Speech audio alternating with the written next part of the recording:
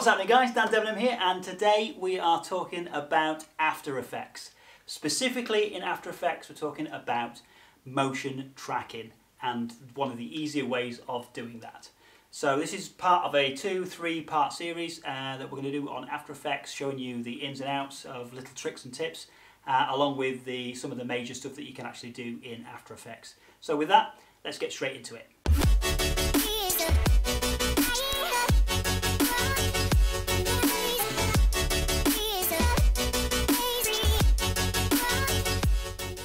Okay, and so we're going to talk about motion tracking in After Effects using a piece of footage that I shot earlier to stick on a logo and track that motion to my hand. Now basically, as you can see from the shot that you can see here, what I've got is I've got my finger up and I've got a sort of inner pinch motion, and my hand's going to be moving about and what have you, and that logo is going to track to this area. Now I'm lucky, I'm wearing a ring, and so that gives me a nice clean object to actually track from. Although you can track from anything basically, it just might take a little bit more time depending on how clean that object is, so how different it looks to the surrounding area and how much more obvious it is for After Effects to be able to track to it. So with that, let's get started and let's see how we go about doing that. So we right click and we click New Null Object, and that brings up a new null object. Basically that is a new layer that we're going to use to track. You get a little red square on the screen which has basically got a load of little squares on it. At that point then we go across to Tracker and we hit Track Motion, and then you bring up two little squares. Those two little squares, the inner square is the square that will actually be tracked by After Effects, and the outer square, that is the square that After Effects will look pixels either side. It will search around that area looking for that tracking point. If it loses it, or the tracking point the actual tracking point in the middle can't find it. So what we'll do is we grab that, make it the right size, we grab that and we drag that onto the point that we want to track, in this case my ring, and we just make sure that it's over that.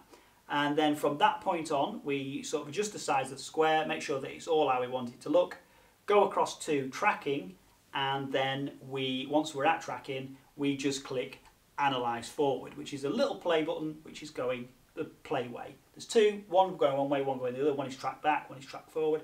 And at that point there, we just literally sit and we fingers cross that it will analyze and it will stay in position and follow where that tracking point goes. It can and often does lose tracking point, and at that point what we have to do then is we go in and we do that manually. So as we can see, it has lost the tracking point from that point, so what we have to do now is hit U on our keyboard. That brings up all the little tracking points. As you can see from this video here, we've got all those little points going up, and at that point then we can move it back frame by frame, and we can then go along and we can just find a frame where it's got the last frame, it got the tracking point, and the next frame on we just grab the box and we just drag it along one frame, and we just completely do that, continue to do that, and we continue to do that until we've got to the end of where we need to be for our tracking motion, and we just do that one frame at a time. Seems like a lot of work. To be fair, it takes a few minutes at most. If that, it's a pretty easy process to do. It's a click and drag, click and drag. It's not a massive amount of onerous work. So once we've done that, we go to the very first frame that we tracked and we select the play backwards. So we analyze backwards button and we do the whole process again, which basically analyzes it backwards, and it then moves us to the front of the frame. So once we've adjusted everything, we just go up to Apply, and then the little box comes up with X and Y, and just click OK on that. You don't have to worry about what that says, and that sets in stone those tracking points. We can then click U on our keyboard, get rid of those tracking points, and at that point then we can then go to adding the next step in our process, and that is to add in our logo. So we've got our After Effects logo. We're going to drag that into the comp. We're just going to drop that straight onto the system, and there it is. Bring it to the top so we can see it. It's going to be massive because obviously it's a huge file. So what I'll do is I'll just go quickly in and to transform, and we'll just reduce the size of it so that it fits within our comp. There we go. And now we've got some handles, so we can actually just manually drag those and make it as small or as big as we like. We can also hit Shift, and if we hold Shift down, that will constrain the proportions of our logo. So what we'll do is we'll bring it up, the footage, to the point where we want to track it so we know how big it's going to be, and we'll just set our logo into the right place between those two fingers, between that pinch point, and then what we can do is we can set it to the correct size. So once it's set to the correct size, we can then use that little swirly tool, which is called the pick whip. I love that sound, I love that word, pick whip, whip, whip, pick whip, whip. And we can just drag that, and we can drag it onto the null object. And once we've dragged that to null object, it basically sets the logo to match everything that that null object is doing. And that null object contains our tracking data. So we'll resize it from a workflow point of view, and we'll make everything the same length. And then at that point, when we play it through, as my hand comes up, you will see that the logo also matches where my hand is. Now, it's not quite the right size. So from that point there, what I can do is I can just pause the video, and I can just select the logo, and I can just rearrange the size. That's not altering the tracking data at all. It's just making the logo bigger or smaller. And then from that also, once we've got that logo moving about on the screen, we can see we can alter it, and we can change slight variations of things, such as opacity or motion blur, etc, etc, etc. So for me, what I'm going to do here is I'm going to change the motion blur, because I think that it needs a little bit of motion to it. It needs to look like it's moving, and it needs to look like it is part of the video, but also need to change the opacity as well, because as you can see, it doesn't fall clean off the screen. It just sits at the bottom looking a little bit weird, like a little bit half a logo peeking out. So what I'll do is I'll add a couple of keyframes in, and from that point there, I'll put a keyframe at 100%, and I'll stick another keyframe in further down, and we'll make that 0%.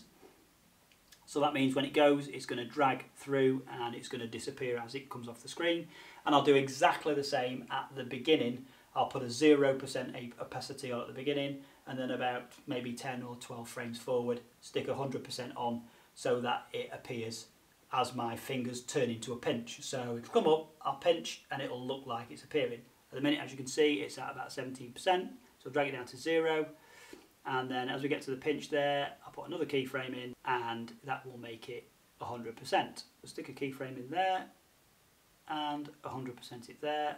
As you can see, it disappears and appears as I'm talking. Now, motion blur, you can add motion blur to it, and that will be done. That's done. It's nice and easy to do. There's basically a little icon along the side here which looks like little circles. You can click on those, and that will add motion blur to it. Now, motion blur is not active in After Effects by default, because it is massively processor intensive.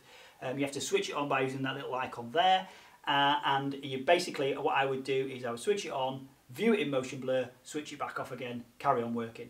Because let's be fair about it, your computer will catch fire if you keep it on all the time. And that basically is it, guys. So it's pretty simple to do. It's a pretty easy tutorial. It's a pretty easy process. It sounds more complicated than it actually is. It isn't really that complicated. There is another way of doing it, which I'll cover in a later video, which is 3D tracking, which is a more interesting and more intricate way of doing things. It's actually probably a little bit easier, but it's good to know all the different ways that it can be done. So if you did like this tutorial and you thought it was useful, please do like and subscribe below. Click that like button, click the bell icon so that you get notifications, so that you know that when new videos come out, and I will see you guys next time.